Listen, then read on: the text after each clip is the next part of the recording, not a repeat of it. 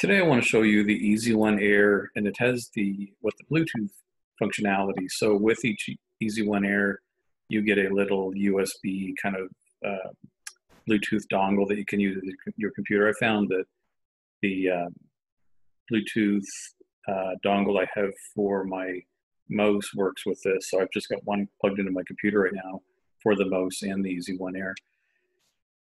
Right now, if you look, there's down here, it would show up if we're connected and we're not connected yet. I'm going to go into the EasyOne Air and turn on the Bluetooth in a second. When I do that, it's very quickly going to synchronize with the software. It'll synchronize the tests, any names out, anything that's been changed basically. So I'm going into the settings for Bluetooth now, and I'll click it on, and you should see it show up here in a second. So it very quickly picked it up. It shows that it's connected down here. It says the operation was successful. And so now we're connected to this EasyOne Air by Bluetooth. And so there's no wires, like before we showed in other videos how to put it in the dock and download it or print directly or any of that stuff. So what I could show you now is maybe a quick test here. I really like this feature. So if I go into tests and I want to do an FVC. Now I've actually already selected myself here, so that's why that came up.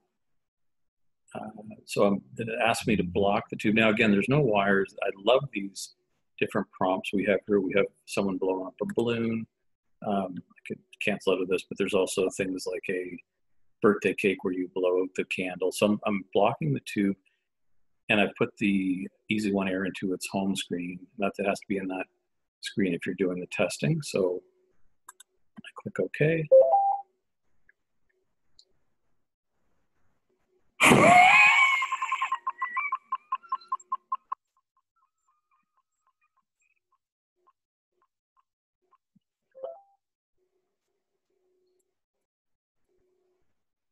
So I did one trial, and as you can see by the indication on this side, you can see the balloon blow up and burst when I had a good trial. So that's one of three. I won't go through the other ones, but you can see that I could have this set up with that visual prompt of the balloon or say the birthday cake, and have a really nice wireless connection happening in real time. So now actually to get into how this is all done, to the setup of it, let's go to, so this is actually the application sheet you can find on the website under, yeah, it's under the application sheets on the EasyOne Air website.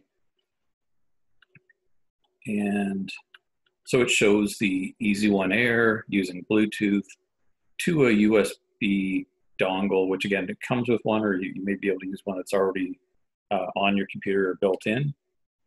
It goes through the steps of close the EasyOne software, put the dongle in. It should load with the driver. You have to go into the EasyOne Air under Tools, Settings, Bluetooth, and Bluetooth, the checkbox, and I've got pictures of that here. Yeah, so this is what it looks like. You can see right now this isn't checked. And so you check that. Now, with all Bluetooth devices, there's a key that's required. The default key is 1, 2, 3, 4, 5, 6.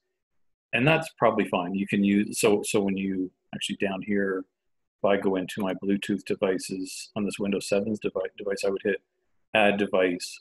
It would find the EasyOne Air, and it would ask for that Bluetooth key, which again, default is 1, 2, 3, 4, 5, 6.